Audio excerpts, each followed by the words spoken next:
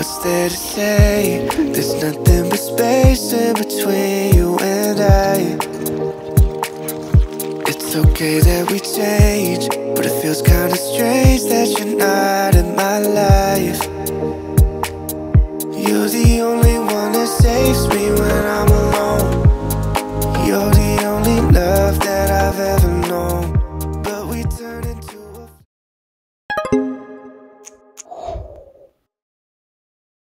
안녕하세요, 얀치예요. 네덜란드에도 겨울이 왔어요. 눈도 많이 내리고 러시아에 북풍이 불어서 바람도 엄청 세요. 눈에 얼굴 도장 찍기. Koud. Het is koud. Oh, het zit nog op mijn hoofd. De rest is al gesmolten, maar mijn ogen vriezen eraf. We hebben gewoon dikke ski-outfit aan. 스키봇. 눈에서 놀려고 스키복 입고 나왔어요. 엔젤. 야스퍼가 만든 당근 케이크예요. 실수로 당근을 레시피보다 2배로 넣었다는데 그래도 성공한 것 같아요. 퐁싱퐁싱 맛있겠죠? 날씨 짧아서 힘들었던 시기가 가고 요즘 점차 날이 길어지고 있어요. 정말 짧을 때는 아침 10시가 되어야 해가 뜨고 4시가 되면 해가 지니까요. 우울해지기 십상이거든요. 나이트 근무를 마치고 지금은 오전 8시예요. 야스퍼는 아직 자고 있지만 집에 오면 고양이 루키가 반겨줘요. 루키, kom maar. Wat lief, hè, schat? 루키는 사람을 좋아하는데요. 특히 아침에 애교가 많아요. 우선 한숨 자고 스케이트 타러 갈 거예요.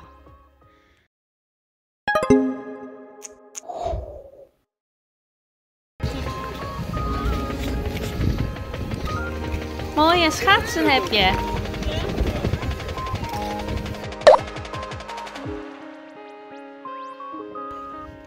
네덜란드 겨울의 특별한 스포츠, 바로 자연의 강과 호수에서 즐기는 스케이트예요. 날씨가 영하 10도로 떨어진 지 일주일이 지나서 주변의 강과 호수가 모두 얼었거든요. 이렇게 호수가 얼면 전 국민이 스케이트를 타러 자연으로 나간답니다.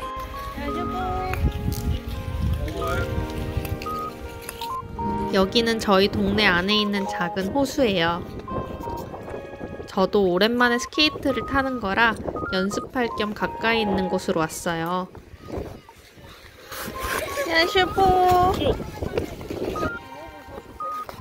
나이트 근무가 끝나고 나온 거라 피곤하기도 하고요. 가세요.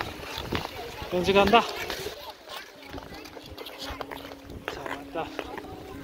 지금 오후 3시인데 아마 하루 종일 동네에 있는 애기들은 다 여기서 스케이트를 탔을 거예요.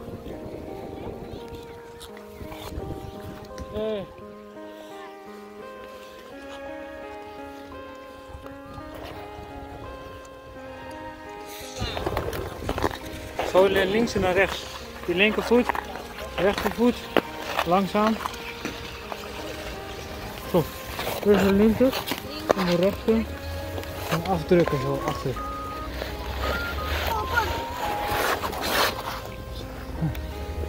Oké. Gelukt. Heb je goed gedaan? Nou hoor. Prima. Het water is goed gemolten. De natuurijs is goed. Ja, kijk, het weegt helemaal op en neer, hè? Wel gevaarlijk eigenlijk. Ja.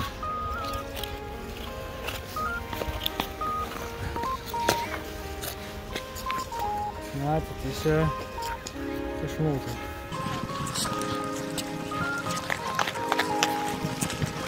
Je te denken dat ik vroeger gewoon naar school toe ging. School? Kijk. Ging je naar school met schaatsen?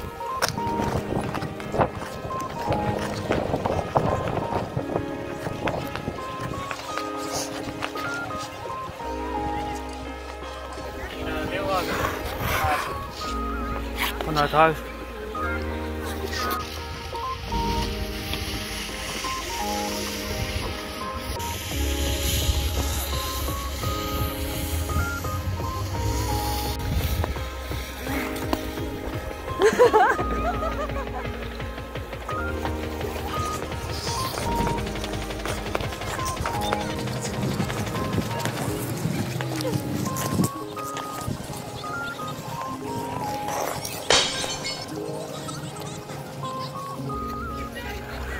Ga je los? Met je telefoon ook. Voorzichtig.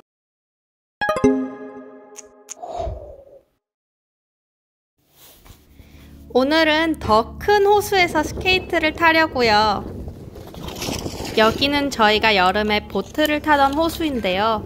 얼음이 꽝꽝 얼어서 스케이트를 타려고 해요. 스케이트장이 아닌 자연 얼음에서 스케이트를 탄다는 게 너무 특별한 거 있죠? 벌써 많은 사람들이 스케이트를 타러 나왔어요. 오늘 새벽에는 영하 9도 정도였다고 하는데 해가 뜨고 12시 정도 지금 되니까 0도 정도 하는 것 같아요. 다음 주가 되면은 이제 또 기온이 오르고 얼음도 모두 녹는다고 해서 오늘이 아주 마지막인 것처럼 모든 사람들이 나와서 스케이트를 타고 있는 것 같아요. 스케이트를 타러 한번 가볼까요? 슈퍼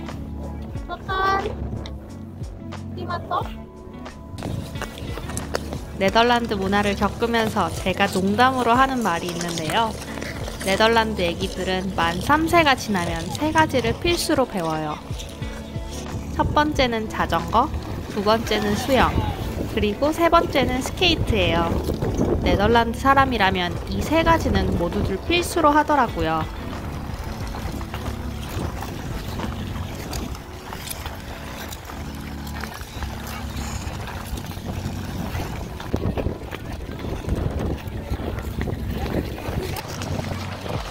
슝! 나름 어제보다 안정적인 슬라이딩. 하늘도 푸르고 날씨 너무 좋고 기분 너무 좋은 거 있죠?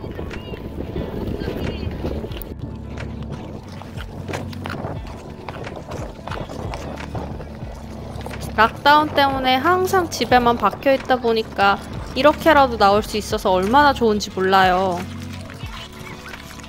한 방향으로만 1시간을 갔는데도 중간에 돌아왔으니 정말 큰 호수예요. 방향이 잘 맞아서 바람을 등지고 스케이트를 타면요. 바람을 타고서 그냥 슉 앞으로 가는데 정말 바람이 강할 때는 멈출 수 없이 그냥 쭉쭉 가가지고 무서운 거 있죠.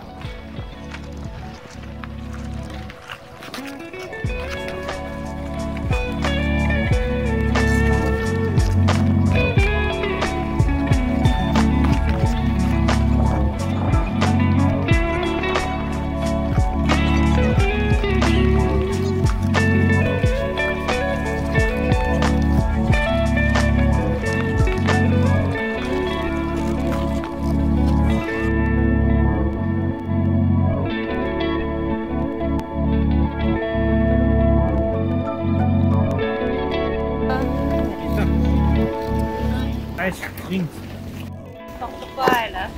Dat betekent dat het 5, 6 centimeter dik is. Dat is nog wel uit. 얼음 두께가 야스퍼 손 두께 정도 되는가 봐요. Hold your hand. Is het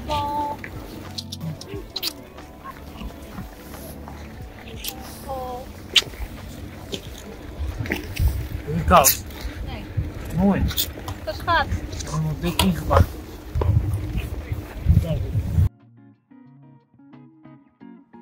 네덜란드에는 스케이트와 관련된 유명한 경기가 하나 있어요. 엘프스테이든토크트라고 네덜란드 북부 프리슬란드 주의 11개의 도시를 연결하는 운하가 강추위로 얼어붙으면 얼음길로 변하는데요. 이 얼음길 위에서 열리는 스케이트 대회예요. 대회 참여에는 선수 외에 일반인도 모두 참여할 수 있는데요. 1986년 대회에는 현 네덜란드 국왕, 그러니까 당시 왕세자였던 윌름 알렉산더도 반 뷰른이란 가명으로 참여한 적 있대요.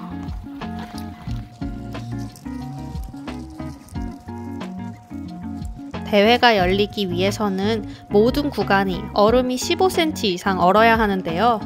비교적으로 해양성 기후인 네덜란드 기후 특성상 이렇게까지 운하가 꽁꽁 얼어붙는 일이 드물다고 해요. 가장 최근에 열린 대회가 1997년이니 벌써 24년 전이거든요.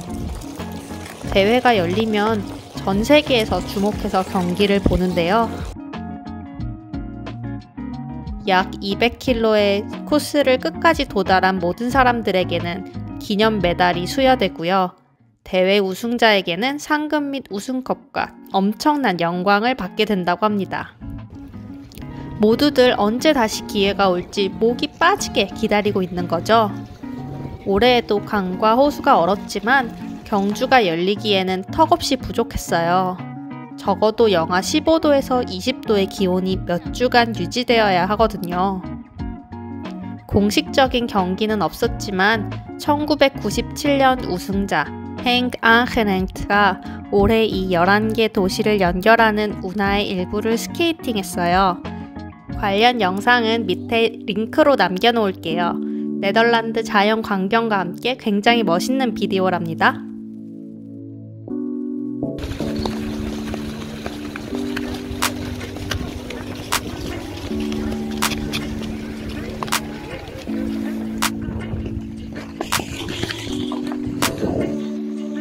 See you dancing like you're solo when you really at the bar. See you putting in the work, got them other guys and all. And you hitting all the angles and you looking like a star. Tryna make it in LA, I know I've been on the grind. Got a session in the AM, so I'm staying in tonight. And we left on good terms, but that doesn't make you mine. 장갑 벗기가 귀찮다고 코로 스마트폰을 하고 있어요. 이 기분 좋은 순간을 나누기 위해서 가족들에게 전화를 걸고 있답니다. 야스퍼 부모님과 저희 부모님 모두에게 영상 전화를 드렸어요. 야스퍼 부모님은 너무 좋아 보인다고 이 통화를 한 이후에 호수로 한 걸음에 달려오셨고요. 저희 부모님은 위험하다고 걱정을 많이 하셨어요. 저희 그래도 안 다치고 안전하게 놀았답니다.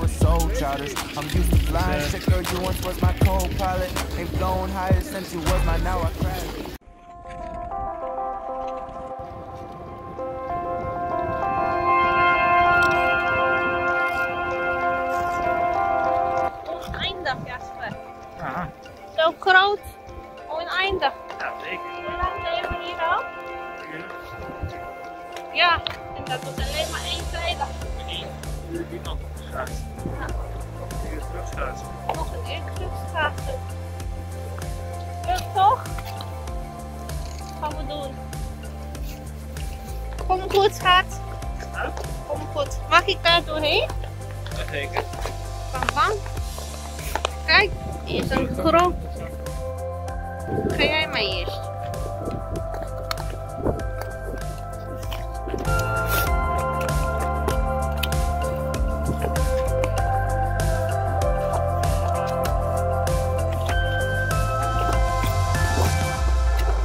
Oh, 잘한다.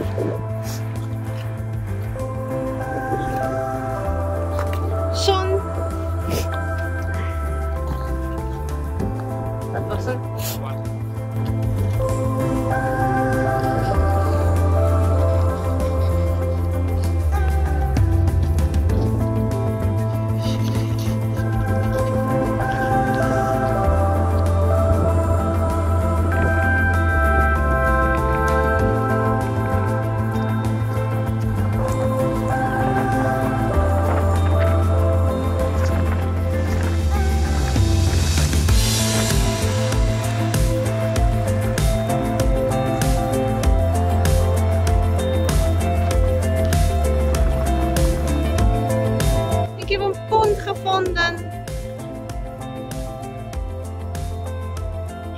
지금 날씨가 영하 0도를 조금 넘어서 1도, 2도 되니까 얼음이 녹고 있나봐요.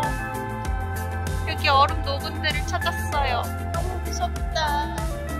야슈퍼 집에 가자.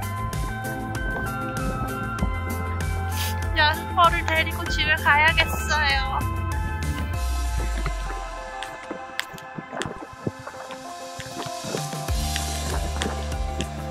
더 멀리 가고 있지. 찾아갈 수가 없네. 서퍼 영상을 찍었는데 그 영상을 주겠다고 지금 가는 것 같아요. 따라갈 수가 없습니다. 여기서 기다릴게요. 지금 날씨가 영하 0도를 지나서 지금 1도, 2도 이렇게 올라가고 있는 것 같아요. 얼음이 녹고 있어서 엄청 미끄럽고요. 미끄럽고 녹을까봐 지금 무서워요. 야스퍼 데리고 빨리 가야겠어요. 바람이 엄청 불고 있는데 그리고 가만히 서 있기만 해도 바람을 따라서 쭉쭉 가게 돼요. 문제는 바람이 세게 부니까 멈출 수도 없다는 점이에요.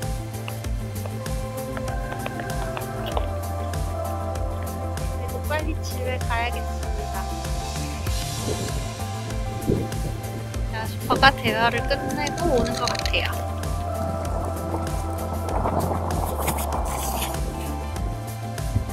Wat zei hij? Ja? Ga ik video krijgen? Ja, ik heb daar een klein pond gevonden, daar rechts. Water.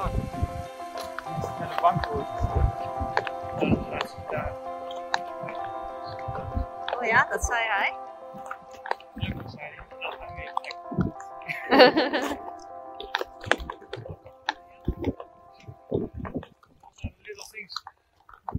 Ja. Those are the little things dat jij mensen blij kan maken. Toch?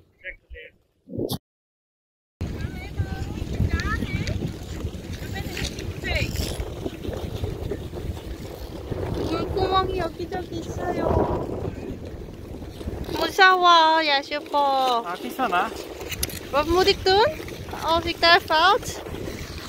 Zo. Dat moet ik doen.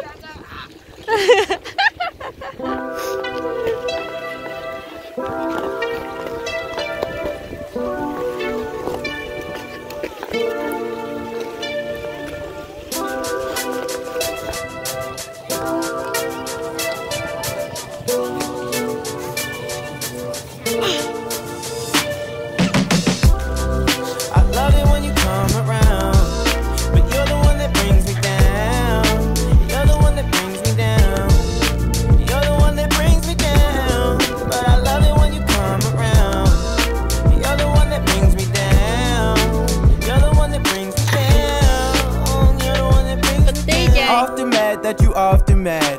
Off with your friends and they always 10. Still I only had eyes for you, girl. It's true, but I deserve props where it's due. I'm just saying. And I met your pops and we cool. I'm just saying. I wish you passed the shit down to you. I'm just playing, girl. But why you got it drawn up Picasso? Your entrance always led to my outro. Oh, I could get any girl from her, a city girl, in both like Costco. Oh, that's about 50 girls, but I digress. I do want you with me, girl. If I can make you sing, we be Bobby and Whitney, girl. And honesty is best. I made out with your best friend once. The way I be describing your ex-man. Dunce, you bad for me, girl. I mean, actually, girl, but if you spend the night, I'll probably take your ass. 열심히 놀고 하더니 배고파요. 저희 KFC 먹으러 가려고요. KFC.